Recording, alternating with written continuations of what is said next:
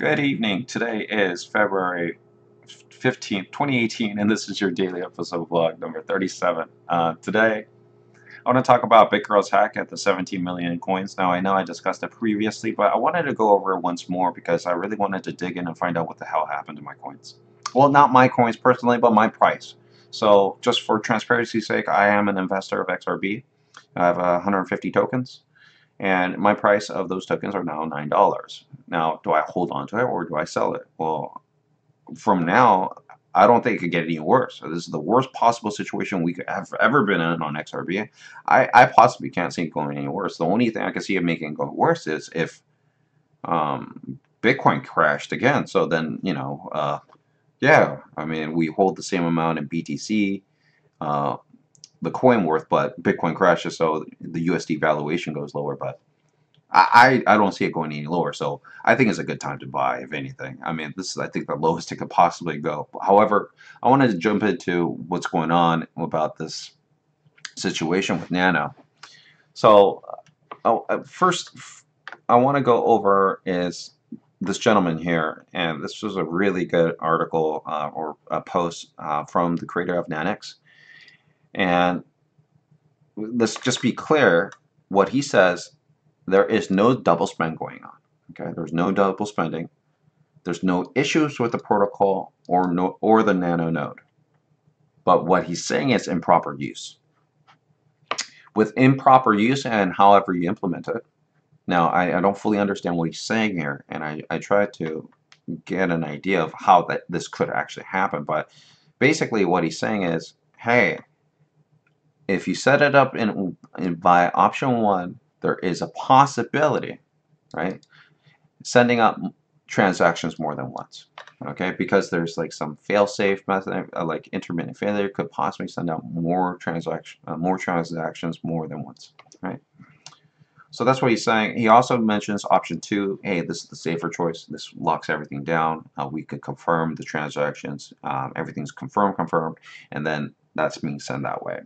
And this is now considered best practice, right? And it doesn't even take that much power to do it. He's talking about a GPU could do 300 transactions a minute or 5 seconds. You know, it doesn't take much to do this option 2 method. It's a little bit more resources, but it's not that bad. So that's what this was talking about.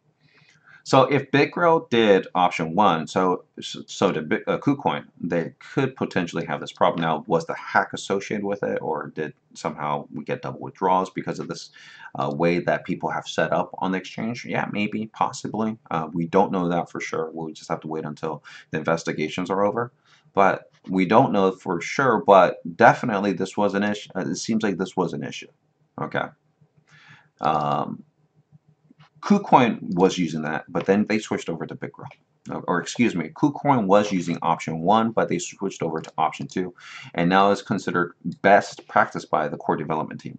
So this is where I'm going to throw this question out. If this is now best practice by the core development team, why did BitGrail use option 1 to begin with?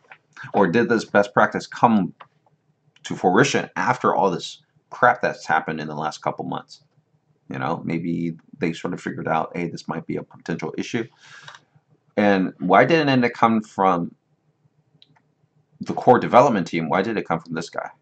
Why did it come from the Nanix owner? Now, I know, just reading the article, Nanix owner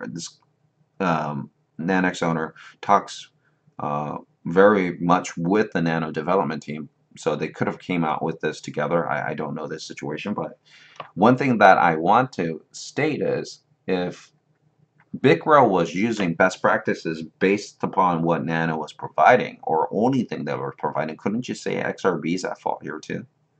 If this is somehow they lost all their funds based upon this kind of issue.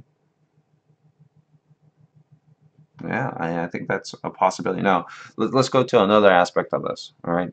And the other aspect is they were talking about how the website was faulty. Okay, and there's a few articles about that. Let me see if I can find one here. Yeah, there it is.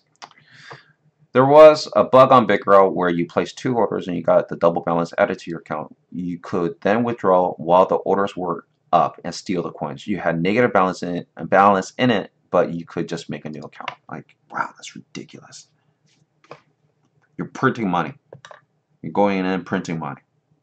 You know, that's a big deal, right? I mean, who wouldn't be printing money? If I had that capability, I hate to say it, guys, but I would have been just printing that money. I'll be up all night. I'll be like, you know, drinking energy drinks, and I'll be printing that cash all day. I mean, I'm gonna be honest, guys. If some websites out there and they have a flaw out there, and I could print money out from their website, I know I'm not a good person. What can I say? I'll print that money out. I'm sorry, guys. I think I'm a good person, but if there's a website out there that's gonna give me free money, I'm not gonna say no to that. Yeah, I'm terrible. The other aspect I want to talk about is KuCoin. Now, KuCoin and Binance also mentioned that something about they'll freeze the hack Nano deposits. If that's the case, then if we have identified the hackers' uh, addresses, then could that be potentially be this problem here that Nanix has stated that, hey, there's a double withdrawal that could be a potential issue. I don't know how the hacker tried to do this. I looked into DAG. I looked everywhere to see how the hacker potentially tried to do this, and I couldn't really find out any information. This was the best article I could find.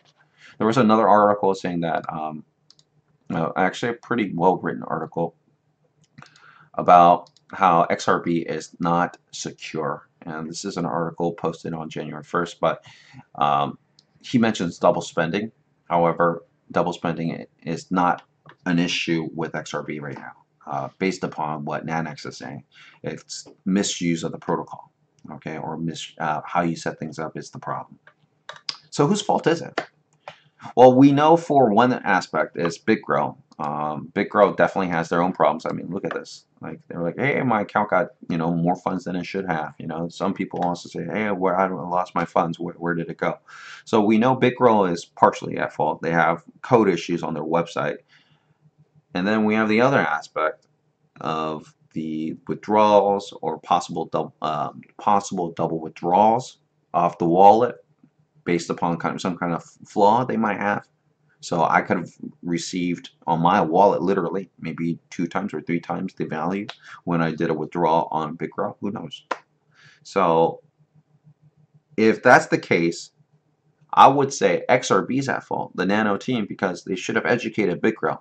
They should have educated BitGrail on how to do proper withdrawals using their protocols, right?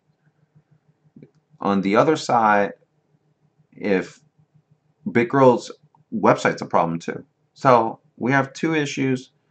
We don't know what happened and how the funds actually got withdrew. I could scour the internet for hours. I don't know if you have that information, but there are 2 problems, and I feel like at this time specifically, I think BitGrail is the victim here.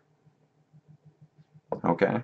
I mean, well, obviously they are the victim. They got hacked 14 million or 17 million, but people are like saying that they're just incompetent and saying a whole bunch of random stuff. But in essence, they might have been just following proper procedure that Nano provided them to set up their exchange. If that's the case, then it's Nano's fault, right? It's their coin, their protocol, and they must do it. And there's talk about a hard fork, but with DAG architecture, I don't think that's possible. That's what I've been reading so far. It could happen with blockchain, but not with DAG. So that's a different whole story. But hey, let me know what you guys think about the whole situation, and just give me a comment on it. I like to read about whose fault it is. All right, thanks, guys.